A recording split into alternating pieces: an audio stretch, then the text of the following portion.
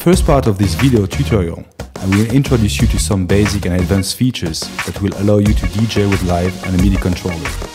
We'll start to import slide samples to a new session, play with the two live decks, automate the samples thanks to the launch section, play with performance and DJ effects, and we'll finish by connecting a physical MIDI controller to Ableton Live thanks to the MIDI map feature.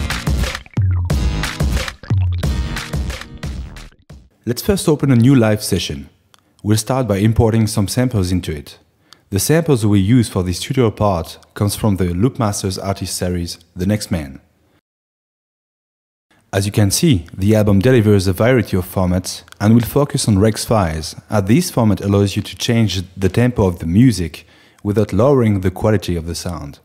Let's first import some drum sounds. Just select them and drag and drop into a first audio slot. The principle of live is very simple. When you launch a sample, it will start to play when the current playing samples has completed the bar or the selected quantization length. Default is 1 bar, but we'll set the quantization to 2 bars to understand better what happens.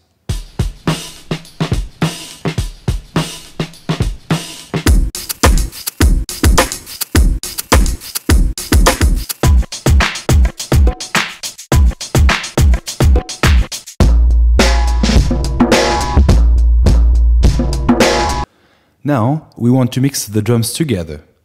To do so, we'll first move some drum samples into a second slot, using the mouse, the Command or Control key to select some of them,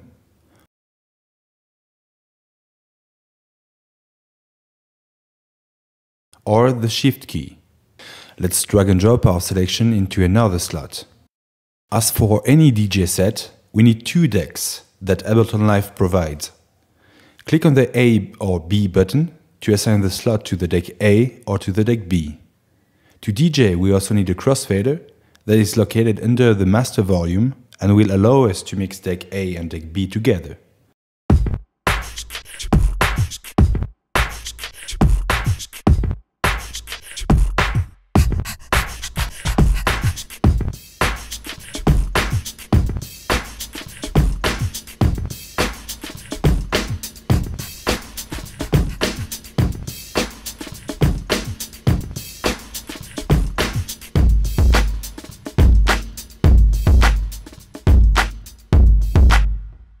And to complete our DJ setup, we need to assign the cue to a different output than the speaker's output.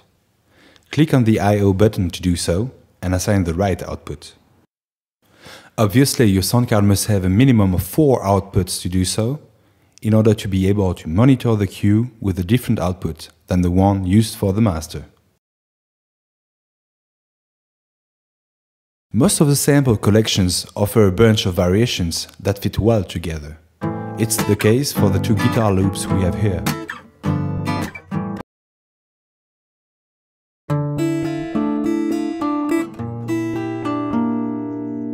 We'd like to play them one after the other, without launching them manually or without creating a new sample containing them both. Ableton Live solved the problem with the launch section and automate the playback of the clips. Let's first import the 2 samples into a new slot. No need to create a new track, as Ableton Live knows the file type you're about to import and will create the right track by its own. Click on the clip you'd like to automate. On the clip property, click on the L button, standing for Launch. It displays the launch section. Clicking on the Follow arrow will display the next playback action for the clip. Many follow actions are available. In our case, we want to link the 2 guitar samples as if it was one single loop. So, for the first guitar samples, we'll select Next. Once this sample has finished to play, the next guitar sample will then start. For the second guitar sample, we'll select Previous. As a result, the 2 samples will play one after the other. As you can see, Ableton Live displays the currently playing clip and shows which clip is going to play next.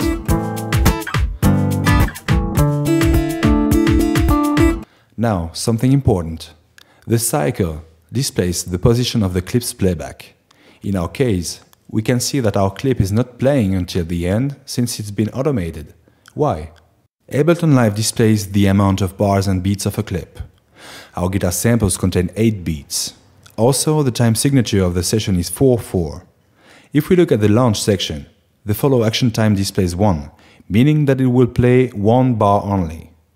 However, 8 beats in 4/4 time signature means that our guitar clips has a duration of 2 bars.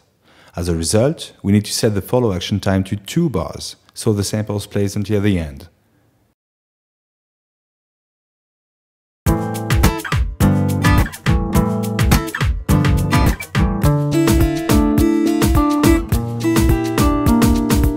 As we can see and listen, the guitar samples are now playing up to the end.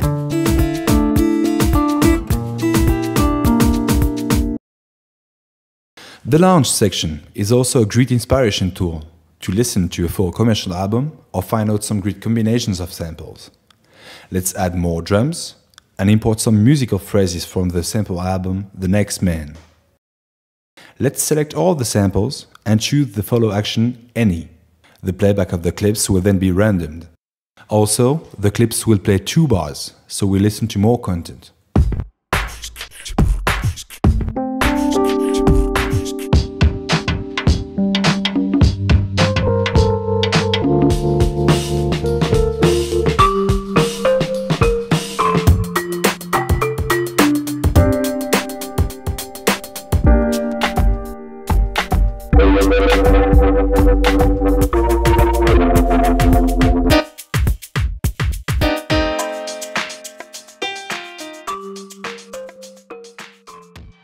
Ableton Live delivers a huge variety of performance and DJ effects.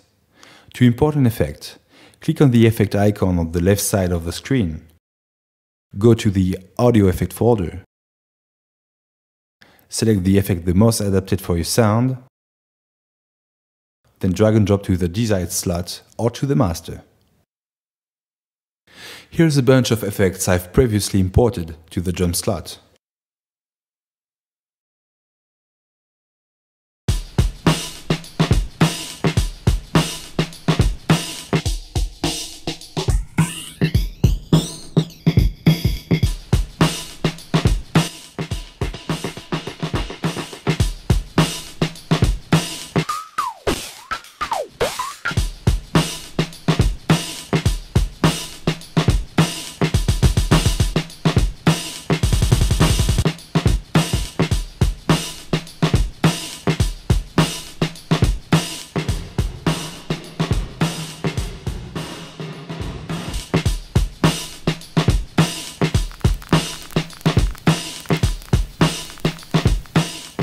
It's obvious that DJing with a mouse is not the best option.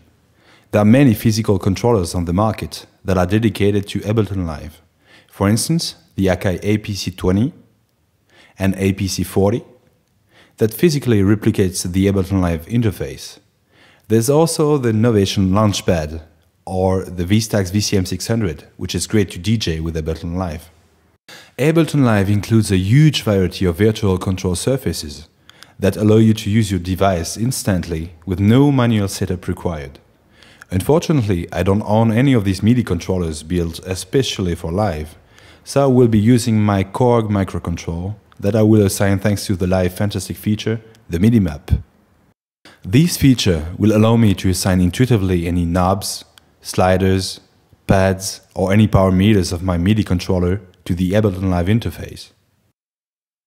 To assign a physical power meter of your MIDI controller to the Ableton Live's interface, first click on the MIDI button. The interface displays in blue all power meters that can be assigned. On the left side of the screen, the window MIDI mappings lists the various controls that have been mapped. To start, I want to assign a slider of my microcontroller to the Live crossfader. Let's click on the crossfader first and move a slider of my microcontroller. As you can see, the crossfader is now assigned to my physical slider. Let's exit the MIDI map feature and we can see that the crossfader now moves along with the slider. Back to MIDI mapping, we'll now assign the master volume to another slider.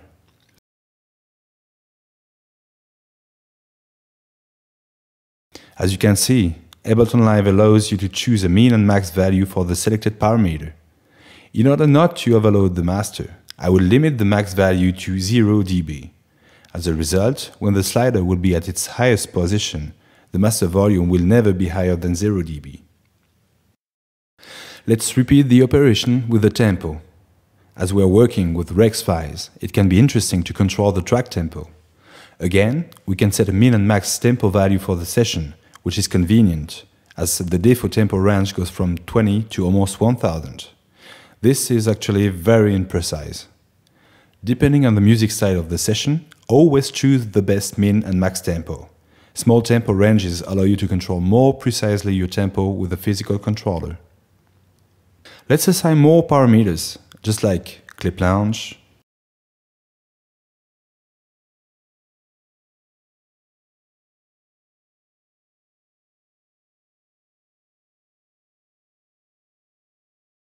track mute,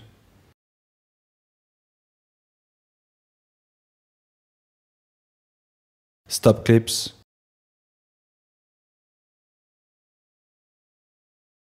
we can also assign one physical controller for 2 live parameters. This is what we'll do for the effects. Let's assign track 1 effect display to a pad, and the track 1 effect on-off to the same pad.